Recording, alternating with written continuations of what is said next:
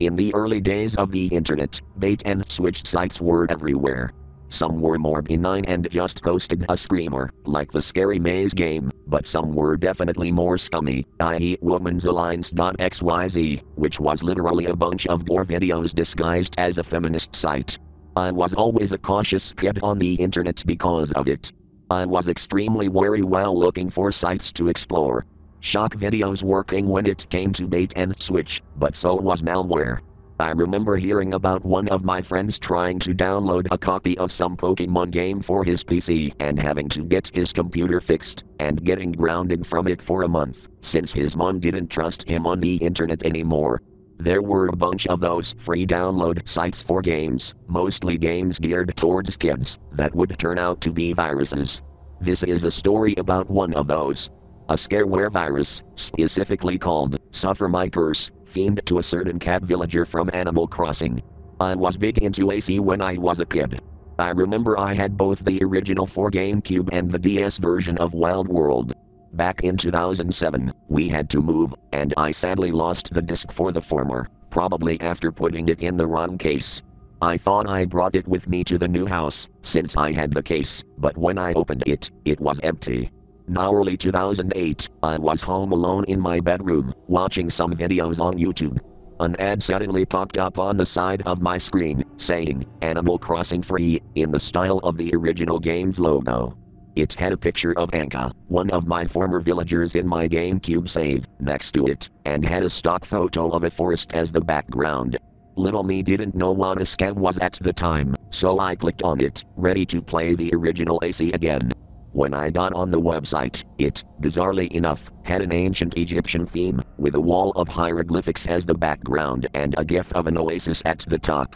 There was another picture of Anka, pointing to a flashing link at the center of the screen, the only Animal Crossing related thing on the page. There was some metal song playing in the background too, but I don't remember much about it.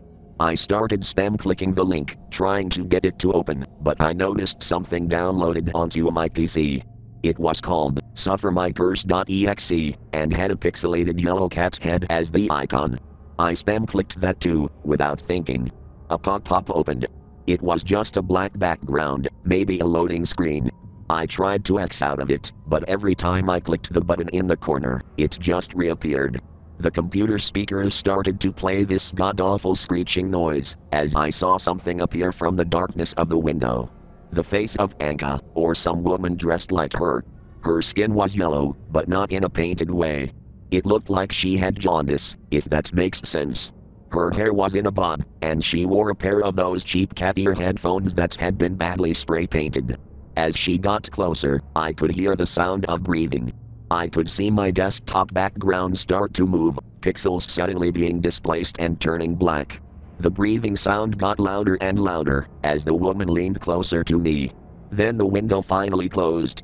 I was about to try and turn off my computer, when the screeching returned as several new windows opened up. Text preceded it, saying, "I do a dance for you, I offer my body to you." It was a video of the same woman, completely naked, dancing in a dark room. The camera was in a slightly upward POV, and Anka looked down at it like it was another person. That same metal song from the download page played again, this time with horrific amounts of compression. She continued to dance, but after a few seconds, it started to look really unnatural, swinging her hips without moving any other part of her body.